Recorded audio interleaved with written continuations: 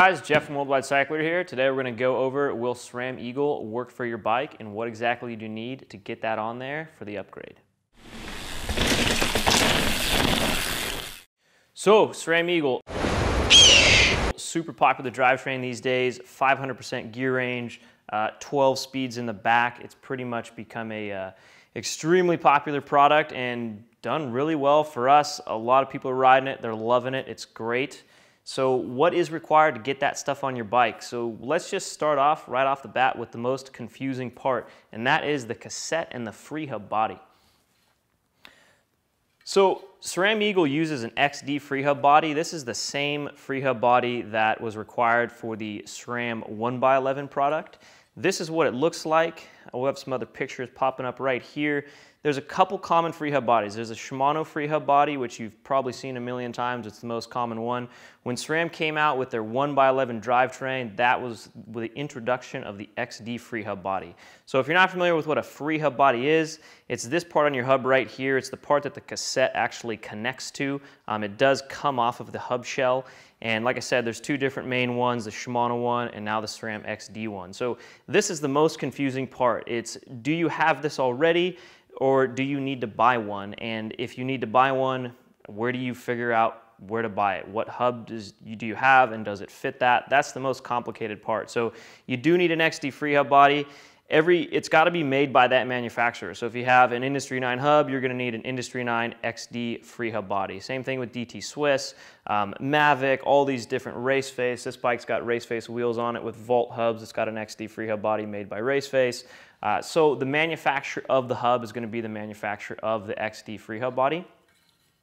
Once you get that on there, the cassette's going to be able to go on no problem. So these cassettes thread on to that free hub body, quite a bit different than the way the Shimano one worked, but that really is sort of the glaring question. If you're confused on if you already have an XD free hub body or if someone makes one, some manufacturer makes one for your wheel set, just let us know or ask around. If you've got a good local bike shop or any, your local bike guru, that's kind of the easiest way to figure that out.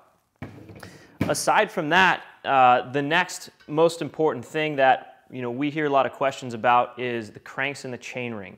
So as much as SRAM would want you to believe that you need a SRAM Eagle crankset and a SRAM Eagle chainring, you actually don't. So the just traditional 10-speed, 11-speed chain rings will work just fine with the 12-speed Eagle chain. This bike right here has got a set of Raceface cranks on it and a Raceface chain ring.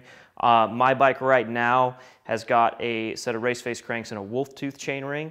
So all those normal chain rings that you know and love, they work just fine with the 12-speed Eagle chain. You do need the 12-speed Eagle chain. So kind of the things you must have: Eagle derailleur, Eagle cassette, Eagle chain, and Eagle shifter. So at the moment they make GX, X01, and XX1. So that's kind of the different price points they've got right now and weight ranges. This bike right here, I believe it's got X01 on it, and like I said, doesn't have an Eagle crank. Not necessary to have that, although the Eagle crank is great. Eagle chain rings are great. Do they hold the chain better than the other brand chain rings out there? That's up for debate. Pretty hard thing to prove that either way. That's really the main points right there.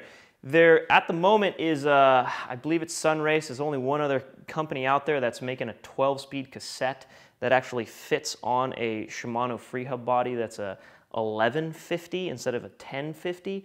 That's kind of a workaround if you really don't want to get an XD free hub body. I don't recommend it, but it is an option if you really don't want to spend the high dollar on the Eagle cassettes. So that's about it. Anything else question-wise, feel free to ask us. We're experts and we eat, sleep, and breathe mountain bikes, and any other questions regarding if this stuff will fit on your bike, just let us know. Thank you guys for watching. We're curious to know, are you guys a fan of the Eagle drivetrain or do you prefer something else? Let us know in the comments. Feel free to subscribe or like the video. We're trying to produce a lot more cool videos around this kind of high-end mountain bike stuff, so let us know what you think.